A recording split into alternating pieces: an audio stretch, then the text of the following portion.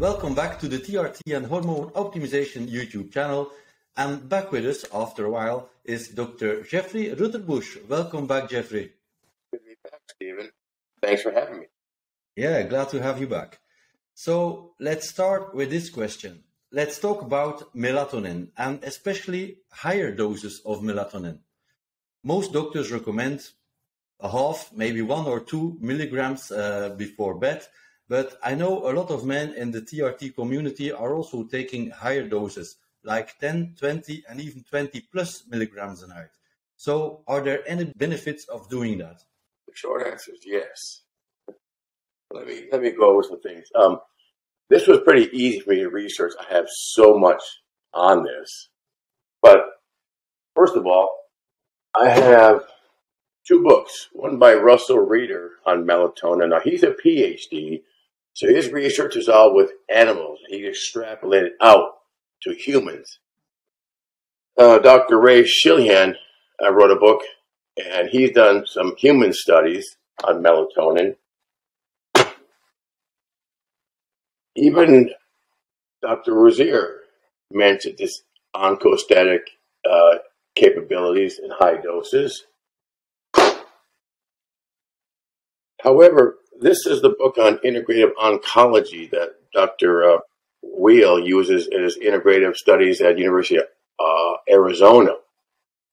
And let me reassure you that in this book,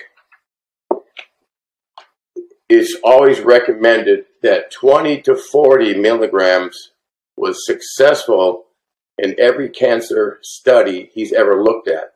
So that his range was 20 to 40. Obviously, the bottom is 20, right? So that's where I got the 20 milligrams as a foundation. However, when I attended a lecture at the A4M conference back in 2004, actually, Dr. Ron Rothenberg gave a lecture on vitamin D and melatonin. And believe it or not, he cites studies that were routinely in a range of 20 milligrams up to 700 milligrams a day. So his studies, his research indicated that the minimum dose for cancer treatment or prevention is 20 milligrams, and studies have gone up to 700 milligrams a day. And the good thing is there's no downside to melatonin, so it's completely innocuous. Okay. Now, yeah. Let me go ahead and talk a little more about melatonin.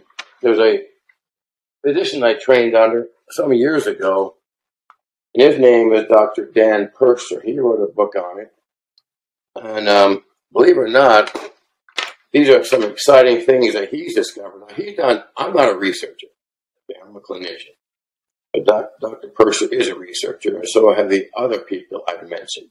Now, the good thing about melatonin so far, as I've already mentioned, there's no contraindication, no absolute contraindication. All right? Relative contraindications are arthritis, bad arthritis, autoimmune disease, and of course, pregnancy in high doses. For some reason, he says that you can always increase melatonin by diet, and believe it or not, pistachios and tart cherries are the 2 food sources with the highest content of natural melatonin. But one of the things I want to mention here is not only does it improve sleep, we all know that, using to treat jet lag and so forth, but he's used it to treat narcolepsy. Mm-hmm. It improves the endocrine function and your immune system. There are studies touting it for decrease your risk of breast cancer, decrease your risk of prostate cancer, decrease the risk of colon cancer. One of the pearls that Dr. Purser uses is he feels as an excellent supplement for both men and women with hypertension. essential hypertension. You can reduce blood pressure by titrating up doses of melatonin. It's also good for decreasing your nocturia, which is nighttime having to get up and go to the bathroom. You take certain doses that can minimize your nocturia, treats interstitial renal disease. It increases the expression of superoxide dismutase, peroxidase, and glutathione. That's why it's such a strong antioxidant. And believe it or not, at 20 milligrams, which we know now is the low end of the oncostatic and treatment, at 20 milligrams at bedtime, it's the only drug, medicine, or hormone that will increase platelets. Mm-hmm. So if you have a patient with ITP, idiopathic thrombocytopenic purpura, or just the average Joe that comes in with numbers of low platelets, he's used it successfully to increase your platelet count. Not only that, but a trick that he has used, Dr. Purser again, it can slow down the hair. Okay, you get older, our hair turns gray sometimes. He's found out that in regular doses of melatonin, it can slow down your hair from turning gray, and not only with that, it can make your hair go back to your original color. Say you were brunette and your hair is turning gray, then higher doses of melatonin can maintain your, God-given or birth hair color, which is significant.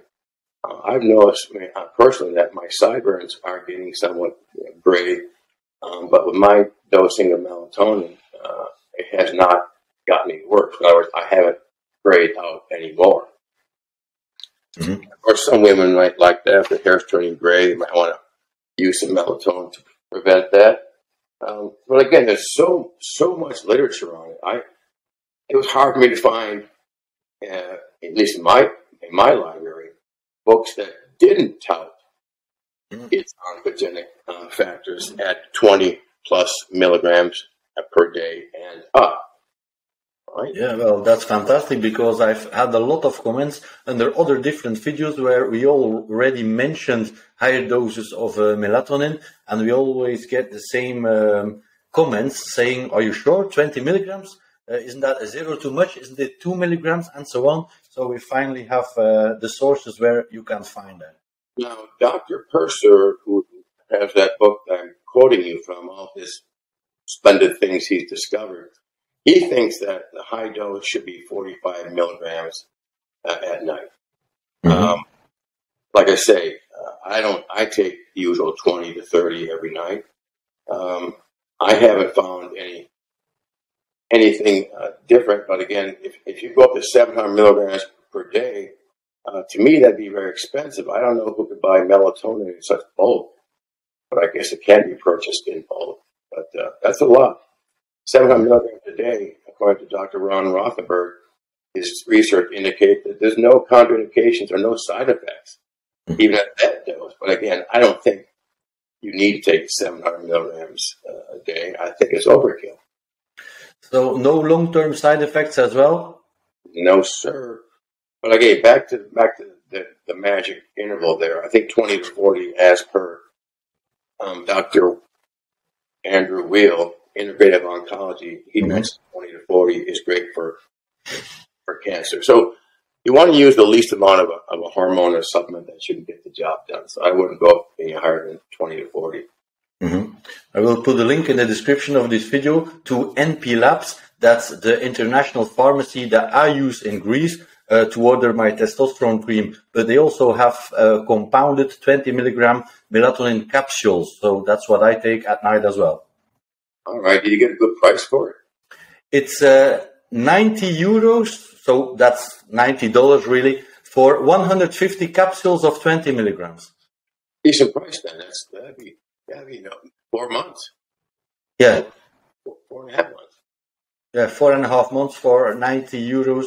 So that's not too bad. So it's at NP Labs and they ship worldwide. So